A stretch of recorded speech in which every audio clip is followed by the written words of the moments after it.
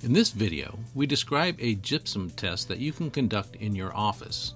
The test allows you to determine the dissolution rate of your gypsum or gypsum replacement products, such as calcium sulfate and anhydrite. During this video, we use the term solubility interchangeably with the term dissolution rate.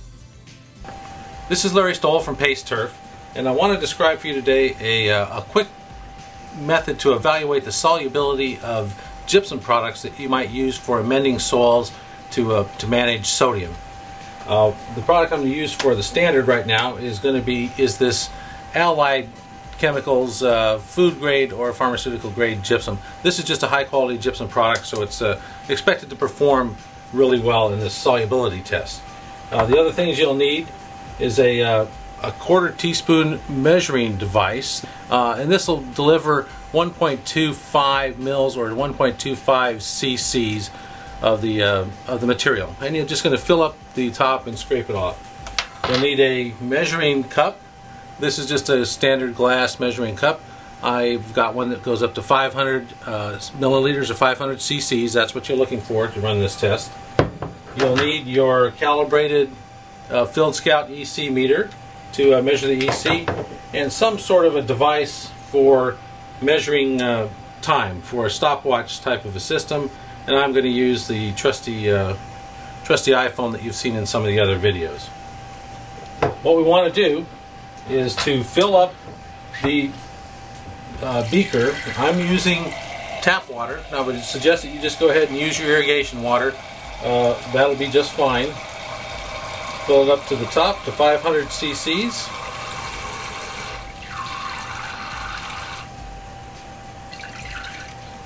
And the last thing, of course, you'll need is a notepad to write your notes down.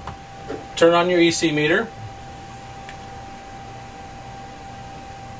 and take a reading of the water before you put anything into it. The reading I'm getting right now is 0.90. So that's the starting number, 0.9.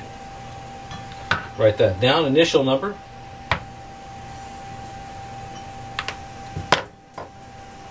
Open your gypsum container.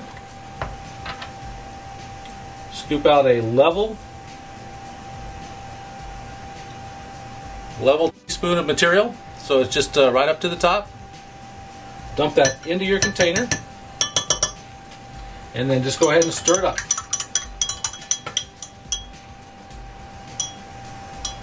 Start your clock, or just look at your watch, and we're going to come back in 15 minutes and take a look at the reading. Simple as that. We'll be back in 15 minutes.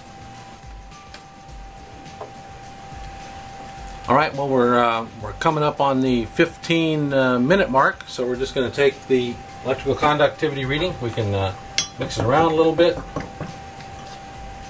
Put the EC meter on.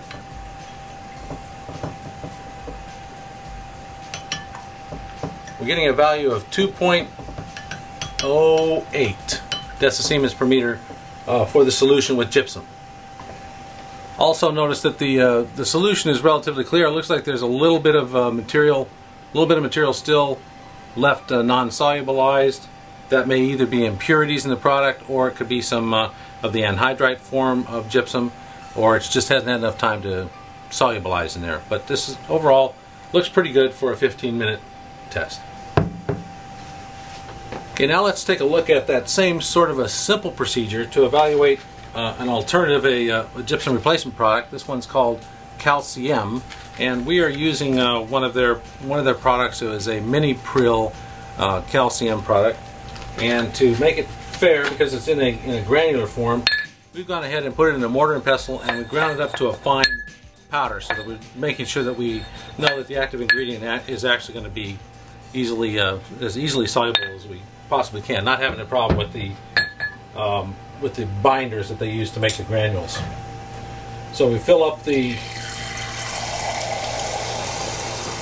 measuring cup to 500 cc's.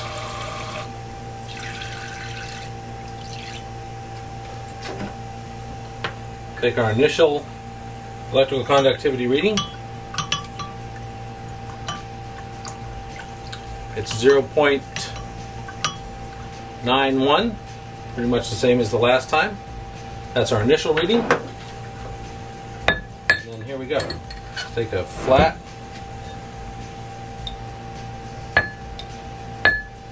Use a flat scoop of the finely ground powder, and we'll just dump it right into the jar. Give it a good stir. Start our clock, let it run for 15 minutes, come back in, and we'll compare the salinity of this solution to the pure gypsum solution to determine roughly how soluble this product is compared to a pure gypsum product. Okay, we're back with the calcium solution. I got a phone call, so I was delayed. We ran out to 25 minutes instead of the targeted 15 minutes. That can happen, but this will just give you a little bit more time for the product to be soluble in solution, so this is a little bit more liberal test than what we did with just the pure gypsum. And the reading we're getting on the meter is 1.18 decisiemens per meter after 25 minutes. So it's quite a bit less soluble compared to the gypsum product that we talked about earlier, the one we tested previously. So what does this mean for you as you try to interpret your own solubility or dissolution rate test results? Based on our tests, products that are composed primarily of gypsum should raise the EC of the water by a minimum of roughly 0.8 decisiemens per meter. Remember though, this 0.8 decisiemens per meter number was obtained only after we subtracted the EC of the water from the EC of the water 15 minutes after the product had been added to it. If the product you're testing shows a much lower increase in EC than 0.8, then it might not be gypsum. And it most likely will not perform the same as gypsum in the field, nor have the same sodium management benefits as gypsum. To evaluate the uniformity of our scoop measurements and to estimate bulk density, we measured the weight of 10 individual scoops of each of the products. The following graph illustrates the mean and standard error for each of the products that were evaluated.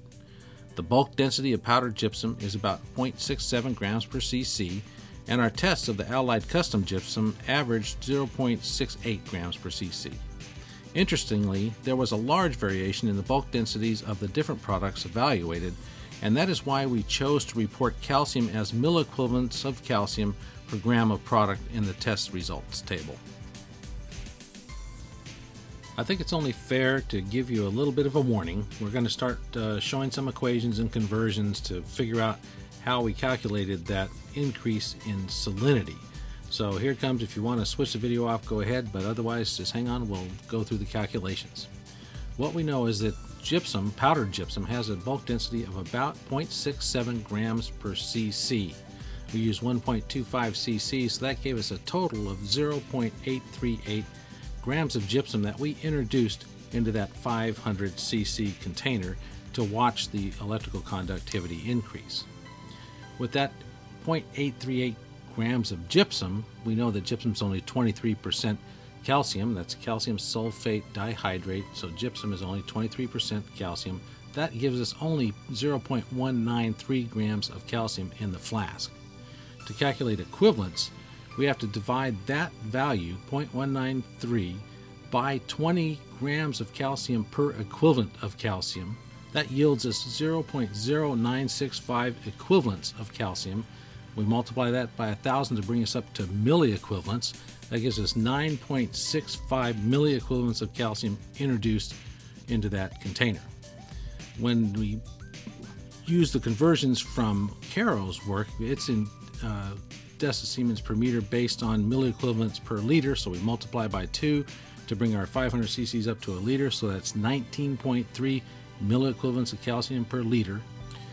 Now we multiply that 19.3 milliequivalents of calcium per liter times 0.085 decisiemens per meter for every milliequivalent calcium per liter. The result is 1.6 decisiemens per meter increase in electrical conductivity that we should see for every 1.25 cc's of gypsum added.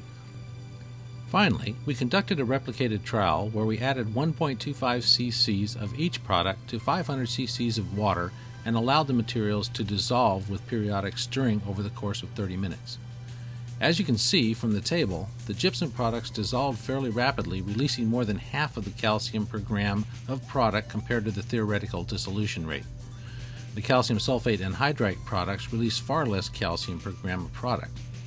Rapid dissolution of calcium amendments is particularly important for water amendments by injection of gypsum or for sodium management prior to leaching events.